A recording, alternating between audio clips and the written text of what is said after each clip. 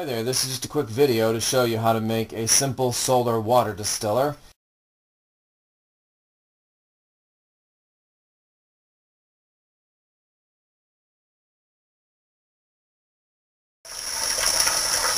I'll use sea salt since I have it.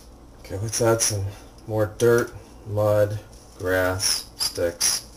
It just takes the 5 items. You'll need a bowl, a small cup to collect the distilled water, plastic wrap to cover the large bowl, a rubber band to seal it and make it airtight, and a weight that you'll place on the plastic wrap.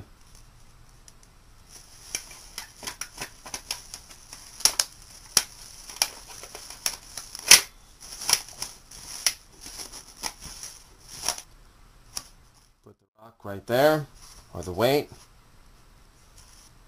But that's how you make it. Let me go ahead and show you it working outside.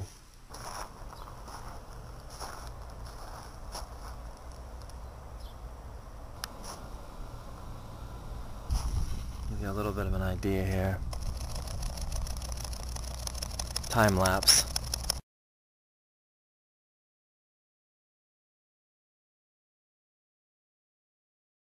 Of course, this would normally happen with gravity.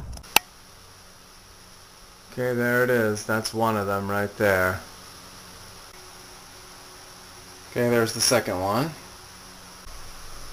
Okay, and there's the last one. Okay, that's all the water. There it is.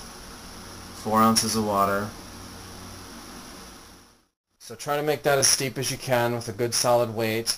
The steeper it is, more of the water is going to go in there, and none of it will really drop back into the large bowl.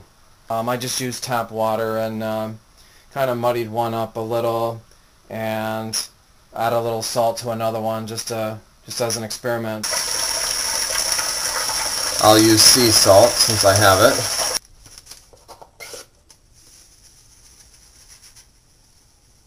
Nice and salty. Okay, in the second one I'm going to use dirty or muddy water. That still doesn't look dirty enough. Okay, let's add some more dirt, mud, grass, sticks. There we go. Oh, it looks nice and dirty now.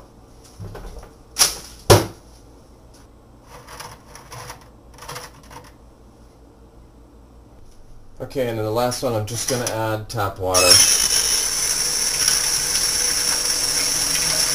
My tap water tastes terrible, so I want to see how much better it tastes just to distill regular tap water.